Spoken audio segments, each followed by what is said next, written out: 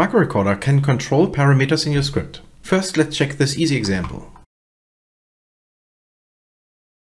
This is an automation which drags around an icon on the desktop. Please note the wait action with a static delay of 500 milliseconds. Now let's randomize this value.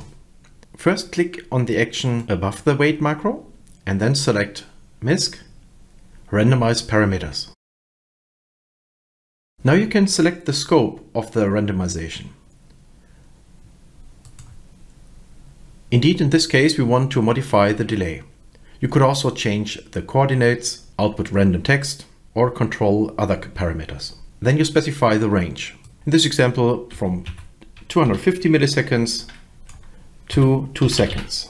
Then you can define the scope of the randomization. In this example, we only want to control the very next action following the random action.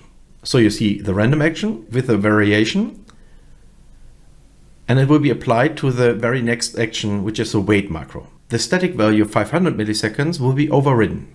Now the delay should be randomized.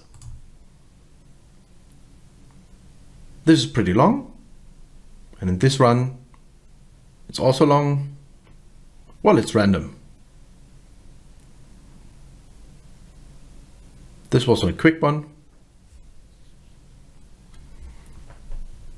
Okay.